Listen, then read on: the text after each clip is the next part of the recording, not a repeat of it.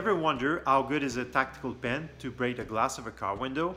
In this video, I will interview Yehuda Kaman, who was the stunt and the producer in our video ad for our line of tactical pen.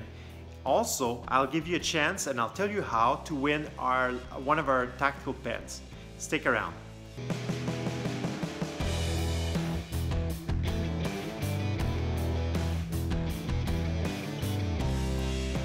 If you like this type of content, please hit the subscribe button and hit the little bell next to it. This way, you'll be notified each time we go live or each time we post new content. Hi, my name is Jeff. I'm the founder of the Atomic Bear Company. Our company is making tactical pens and other gear that are low price and last for long. Welcome to the Atomic Bear channel, and I'm super excited to have you with us. So Yehuda, I just want to thank you very much for just accepting to talk about your experience. But I think there's we needed your help to produce a great video on our line of tactical pens, and you had the chance to use them all, and you had a chance to go in a scrap yard, if I'm not wrong, and just break a lot of car windows.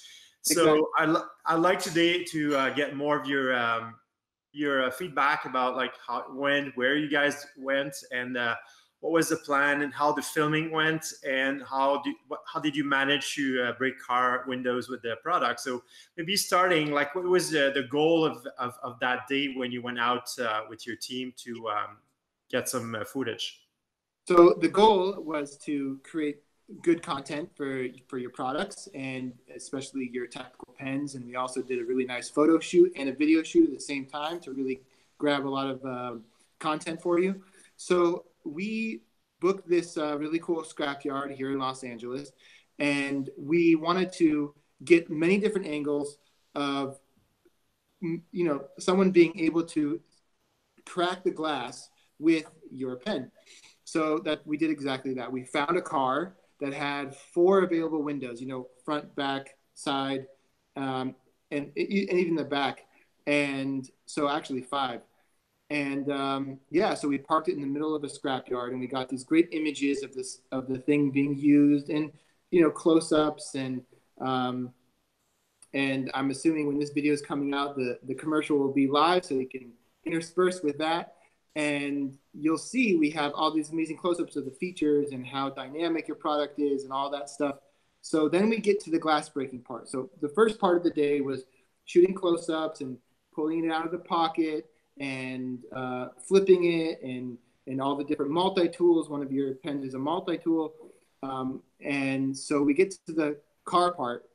And the main focus, obviously, I decided to be the model/stunt person on this shoot because I just didn't want to have any kind of responsibility for anyone else. If someone got hurt, it would just make me feel really bad. So I was like, okay, I'll do it myself.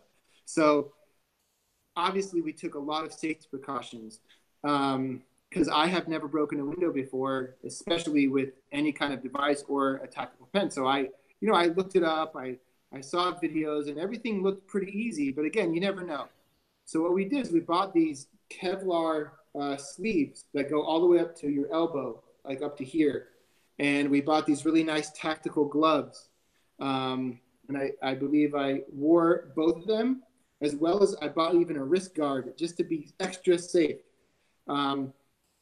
So the time came, and I was nervous. And we had 3 cameras rolling. We had our main camera. We had our inside camera. We put it on the inside of the car. Then we had like a side view camera rolling at the same time. So I think it was the back left window that I broke first. And so I'm there, and all that's going through my mind is don't get hurt and hit it hard, right? So we hit action. And I give it a nice, big hit with a lot of strength, and it broke like it was, I don't know. Is it the shot you did with the Rebel pen when you go and the whole car window in the back just collapsed? And what's very surprising, and I think we'll be able to show some of these images, but what happens is the whole glass at once is there, you see a big crack and the whole thing collapses. Is that shot where you go in the back? And that was actually the last shot. That was the last shot. Oh, okay. The first one, I gave it all my power, and when I was done, nothing hit my arms. I mean, there's broken glass places, but as you know, the way they make tempered glass is it doesn't get sharp pieces. It gets little square pieces. So if it cuts you, it's a little cut. It's not a dangerous cut. Yeah. So I was like, okay, that was actually very easy. That was like nothing. And it broke, and we had good footage of that. And the next one comes. I go around to the other side, and we're ready to shoot the next one. And I give it a little bit less strength. I kind of just medium, maybe split the difference between really hard and, you know, making sure you do some job, and pop. No problem at all. I mean, the tip on your pen is so strong. It just, no effort. So we get through that. We change the angles. The third one comes. I believe it was the third one. And I'm confident at this point. Literally, I told my crew that I could stand probably this far away from me in the window and just go like this, boop, and it'll break. Because I also learned that on the corners of a window, if you have corners of a window, you got to do it like in the corners. Because apparently the way the fulcrum point of like the pressure, you have to hit it on those. If you do it in the middle, yes, you could break a glass in the middle if you have to, but you got to use pretty hard. But if you do it in the, you know, bottom right-hand corner of a window, bottom left-hand corner of a window, like I said, you could really just go like that and it'll pop. In an emergency situation, obviously give it all your force because you never know. I'm not saying to do that in an emergency situation, but I'm pretty confident you really just need a little bit of force because the way your pen is built, it's so strong and the tip is so perfect, it breaks it on easy contact. So yeah. I was, you know, like in the video, you look pretty badass. So this guy looks like he's done martial art, and probably you did. I don't know, but I was like, whoa, flipping the pen and obviously it's like a video, so you prepare for it and you do it well. But like one question I would have, like, do you feel that like if a woman had to do it, like, do you think it's like you said, you have to use the strength you have to input to break the glass, but you feel that if someone you're like not as maybe trained, or maybe a woman or somebody who is not as strong would be able to do it, you know? I am not already on it, but I would say 100% in my experience. Why do I say that? Because like I said, I started off very strong, easy. The second one, I was like, wow, this is very simple. I used less strength. And the third one, I barely touched it. I barely even hit it. It's just, so if anybody, you know, some female or someone, you know, maybe a teenage kid or something, or adolescent kid needs to save something, they could do it. If they know the right place to hit it, like I said, in the right, left corner, bottom left corner of the window.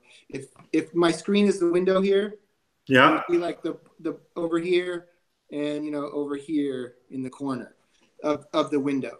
So yeah, I would say yes. Again, don't take me as an expert or an authority. I'm just a movie magic man, but yes, it's very simple. We were all very, very surprised how easy it was to break a window. Very, very so easy.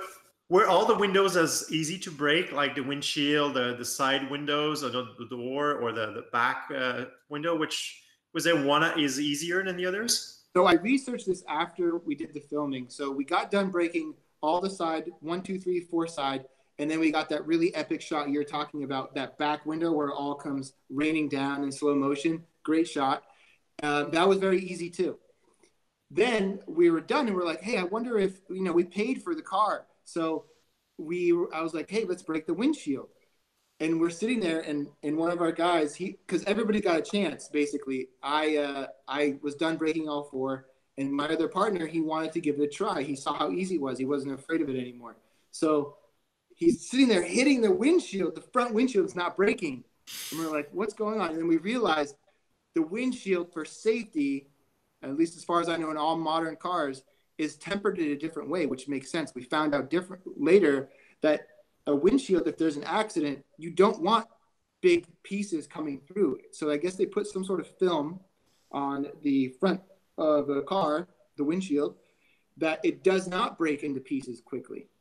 For that very reason, for safety reasons, it could be more punctured. Glass doesn't fly everywhere in your face and in your eyes. but the side to rescue people, to get people out of a turned over car, stuff like that, or to break it if water's coming in. The side windows and the back window are easily broken. It's a pretty ingenious way to make cars. It makes sense logically now that I experienced the whole situation. Hey, you want to win an Atomic Bear tactical pen? Simply head to theatomicbear.com/winapen, and within 10 to 20 seconds, you'll be entered. Good luck.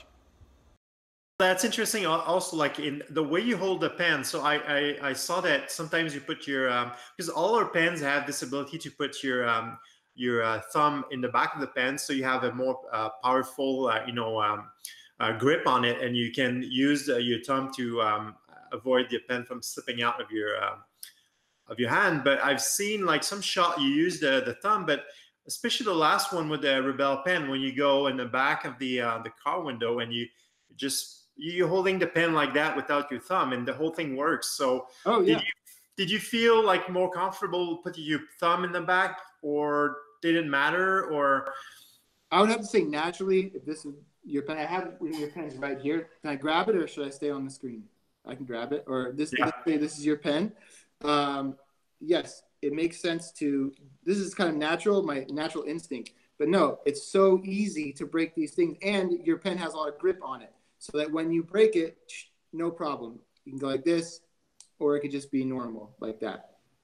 Yeah, makes sense. Well, like until you've tried to break a car windows, and a lot of us have had an opportunity to do this multiple times. So you're one of those lucky guys who had the chance to practice.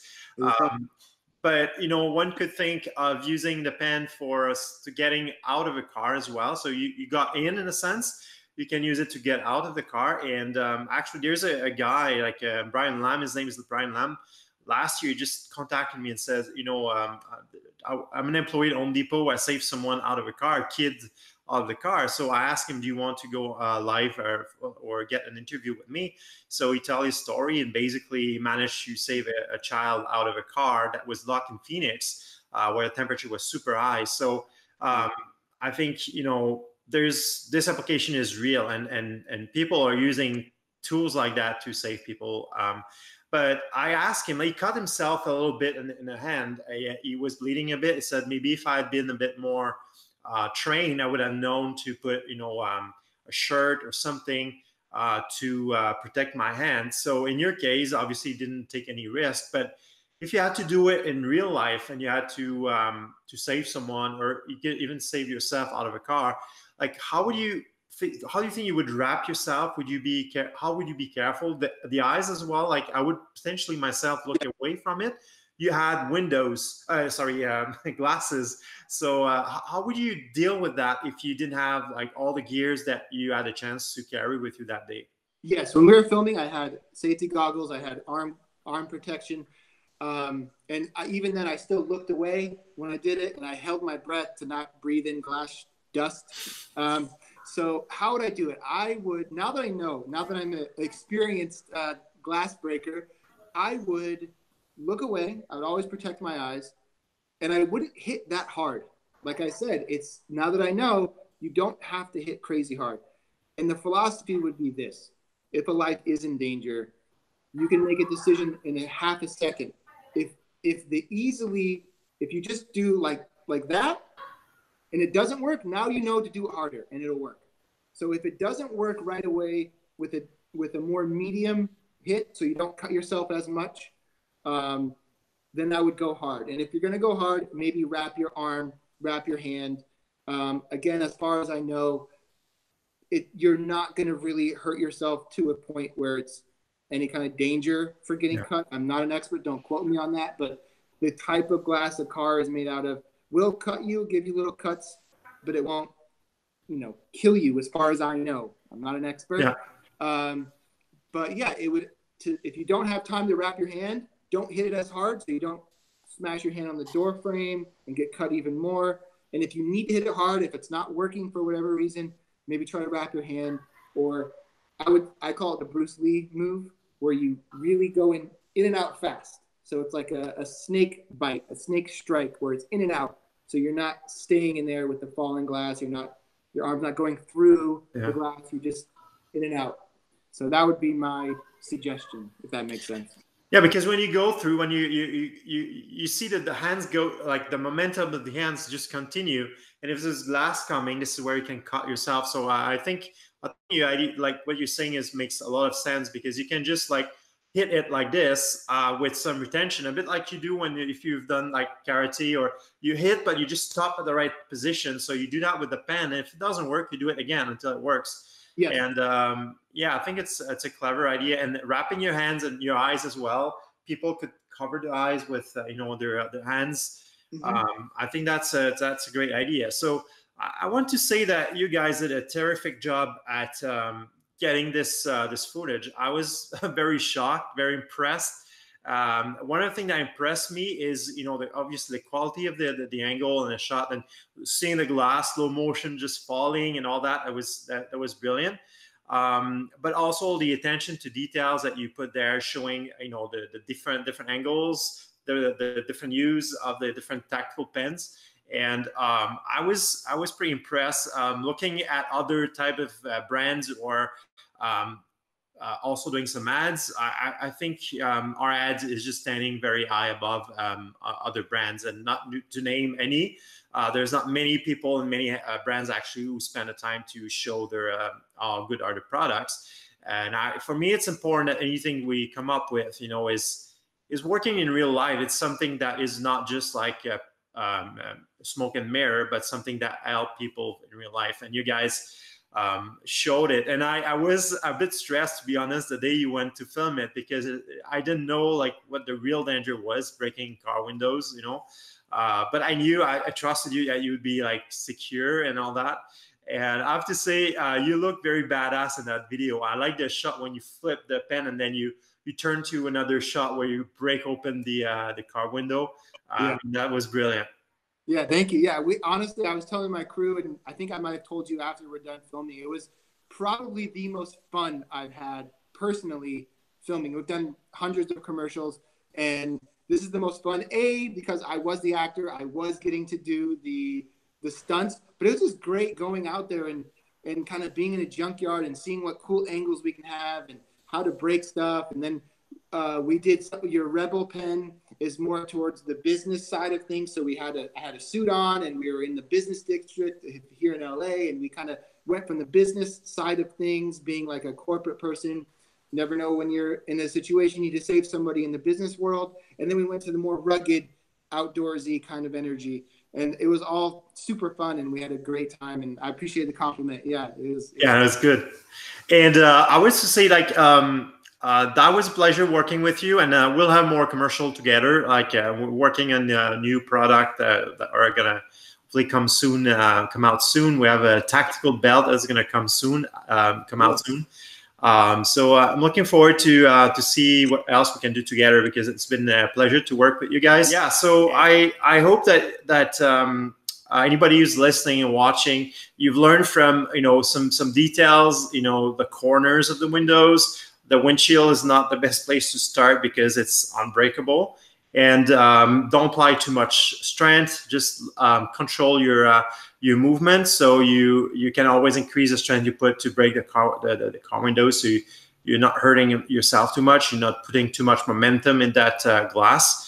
And yeah, so hopefully nobody will have to do this for real, but it happens. So it's better to be prepared to survive these situations. And until the next time, Yehuda, it was a pleasure. So be safe, take care, and everyone watching, the same. Be safe, be prepared, and have fun. Thank you. Be safe, be prepared, and have fun. Thank you. Thanks, man. Bye. Bye-bye. Thank you very much for watching. I think it was a very interesting interview, and I wish that you never have to use it. But as I say, it's better to be prepared than sorry. So keep preparing to survive, and until the next video, be safe, take care, and have fun.